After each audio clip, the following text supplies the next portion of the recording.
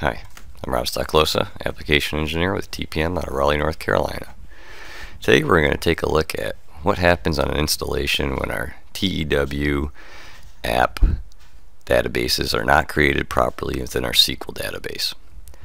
The error that you see on the screen is a common error that will show up if you have an inaccessible database in SQL for electrical.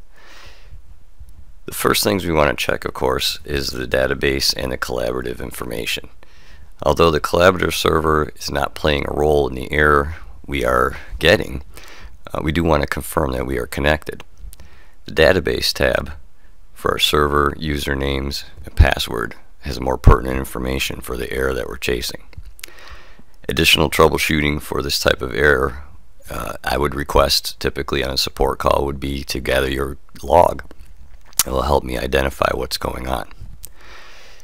In this case, we're missing the tables completely, so we're going to go ahead and unarchive a project.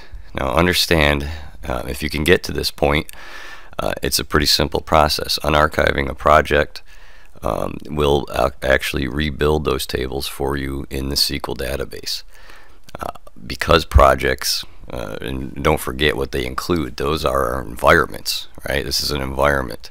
So all the libraries required are going to be maintained within this.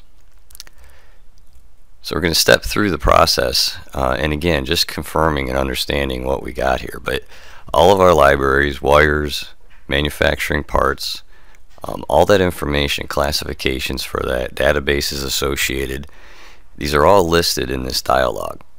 So if you are wondering, where something might be stored, have a go through that wizard and make sure you understand what you're applying here.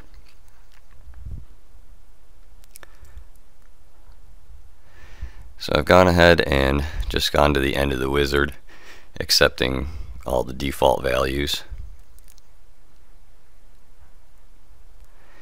And I would usually confirm that things took place as expected. At this point, as a litmus test to make sure that things were created right, I'm just going to start a new project using my default ANSI template. And if things did work correctly, I should see a dialog like this where it's kind of finding some data, it's extracting it, and it puts me into a SOLIDWORKS electrical project. To further confirm things worked, I'll access my 2D symbol libraries and confirm that my manufacturing parts library also is associated.